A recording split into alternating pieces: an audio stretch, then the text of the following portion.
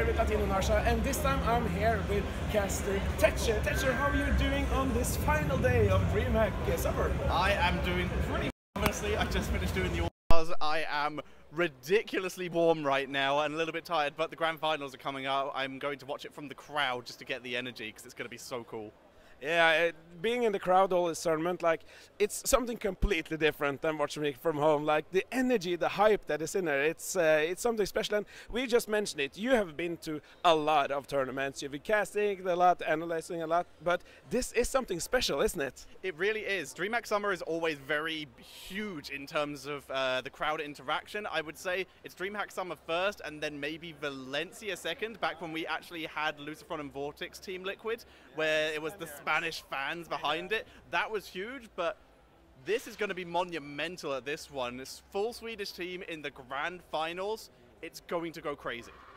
Yeah, it definitely is, and we've seen some great games like all weekend long, and we just finished off before the show match. It was the L5 versus Dignitas for who gets to play Fnatic in the final. It of course went to a 3-2. Well, what do you think about that series? It was fantastic for starters, and it really shows that everyone saw the interviews with Korea where they said they came in and they were like, we don't think we prepared.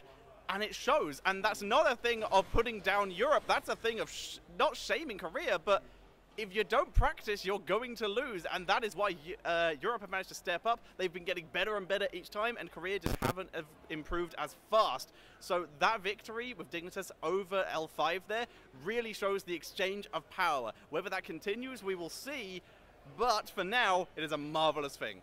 Yeah, it's interesting that you mentioned that, because now we have two European teams in the grand final, and it's of course spectacular, but we haven't seen that before. Like, it's usually the Korean overlords that have controlled the top spots in the tournaments, but something that has shifted. Like, what's the reason, do you think, for that? Is it maybe because the HGC European League is so strong? Like, it's packed with a lot of good teams.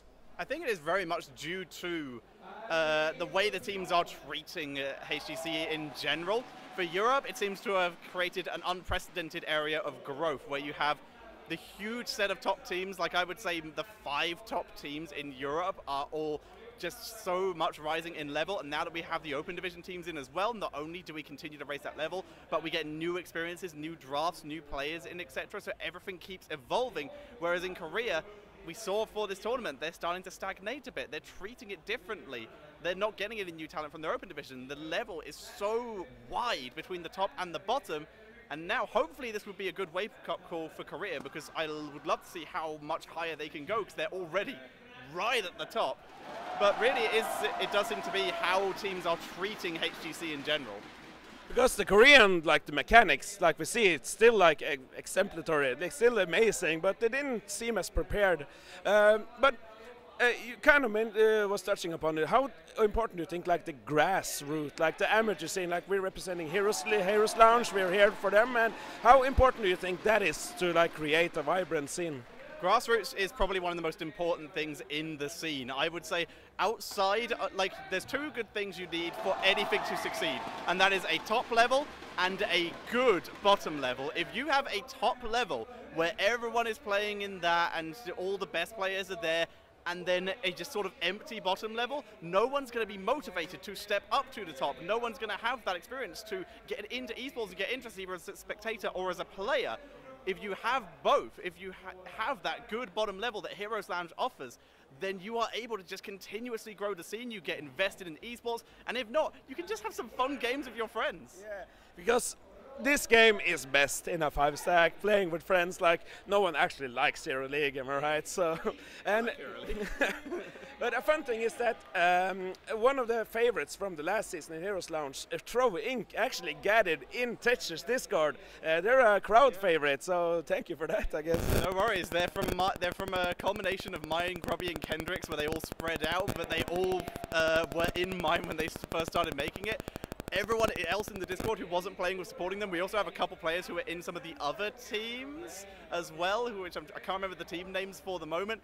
But it's great to see people who I see speaking every day in my Discord playing in tournaments at that level and doing, in the case of throwing, much better than expected. Big shout out to you guys. You did spectacularly in that. I still love you all. Good to hear. We are about to go into the grand finals here between Fnatic and Dig. As we can hear behind us, the crowd this hype is going to be amazing. But Tetcher, you're a professional analyzer, so you're going to tell me who wins. As much as I would love to see a Fnatic win for the first time, and in terms of skill level and in terms of mistakes that are being made, I would say they could. I'm also a professional memer.